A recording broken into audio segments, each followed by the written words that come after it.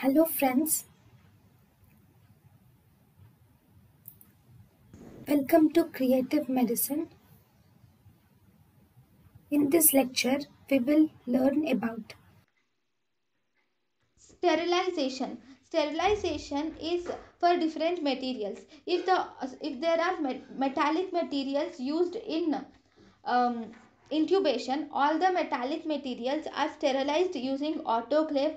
All the non-metallic materials are sterilized using ethylene oxide, except the silicone laryngeal mask airway. Silicone laryngeal mask airway is sterilized using an autoclave.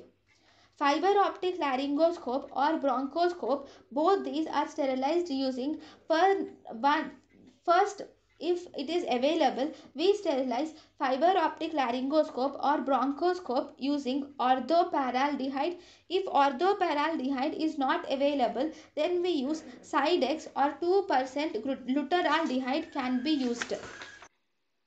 So for sterilization mainly depends upon metallic devices and non-metallic devices. Metallic devices are sterilized by using autoclave, whereas non-metallic devices are sterilized using ethylene oxide, except that one non-metallic device, which is a silicone laryngeal mask airway. This silicone laryngeal mask airway is sterilized by autoclaving. Then we have fiber optic laryngoscope and fiber optic bronchoscopes are used in the anesthesia machine. They are sterilized by 1% orthoparaldehyde or Sidex 2%, that is 2% glutaraldehyde.